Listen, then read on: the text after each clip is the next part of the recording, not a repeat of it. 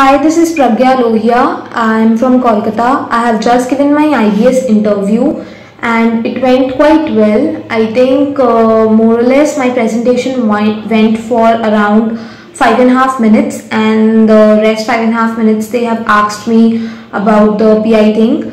I think more or less they have asked me about my from my presentation only. The faculties were very friendly.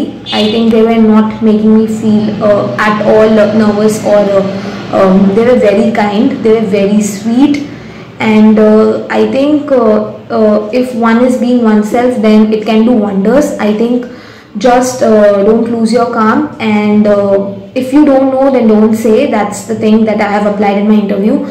I hope I get selected to it, and I really want to join IBS. Thank you.